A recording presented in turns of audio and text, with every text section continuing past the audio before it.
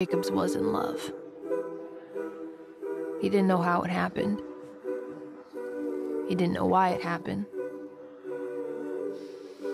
But he could just feel it.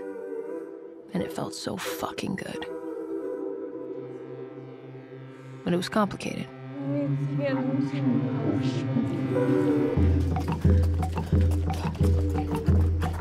You good? It's so heavy. Just open the door, bro. It's unlocked. Just open it. Bring you to the hospital. Just come, please. The door.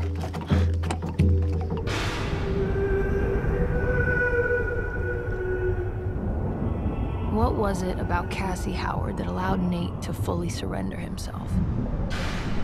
With Maddie, it was always a game. Cassie was the opposite.